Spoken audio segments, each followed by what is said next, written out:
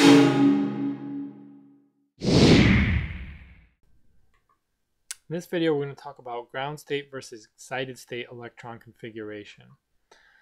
So each of the orbits in the Bohr model of the atom has a fixed radius. The greater the radius of an orbit, the further it is from the nucleus. So principal energy level 4 here is further away from the nucleus in the middle, that green little positive sign, than principal energy level number 1. Also, the further the orbit, the further the radius, the greater the energy of the electrons in that orbit. An electron in the fourth principal energy level has more energy than an electron in the first energy level. If an electron absorbs energy, it jumps to higher levels because it makes more sense that it has more energy in the fourth level. So if you're absorbing energy, you go to higher levels. That's what Bohr called a quantum leap in energy. If energy decreases, electrons fall back down from previously excited higher energy levels. So remember, more energy the further you away, less energy the closer you are. This can be a question in and of itself on a Regents exam. Okay, so let's talk about the difference between ground state and excited state. When all the electrons are located in the lowest available energy levels, the atom is said to be in the ground state. So if I have an atom of hydrogen here, I have one proton in the nucleus, and I have one electron in the first sublevel.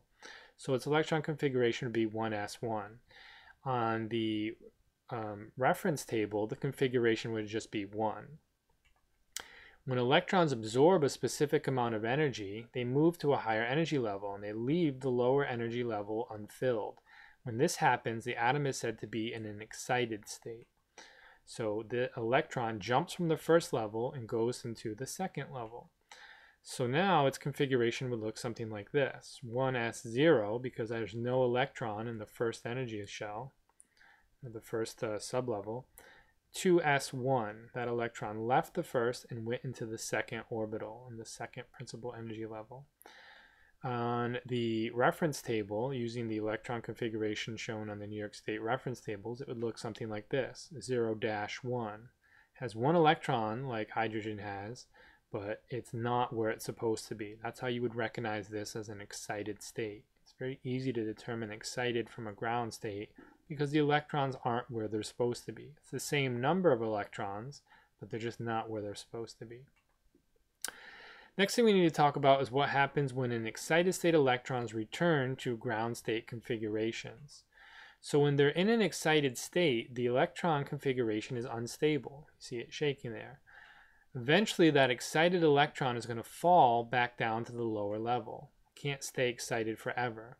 When this happens, energy is released. That excess energy absorbed when it jumped to the higher energy level is released. And when it's released, it's released in the form of light.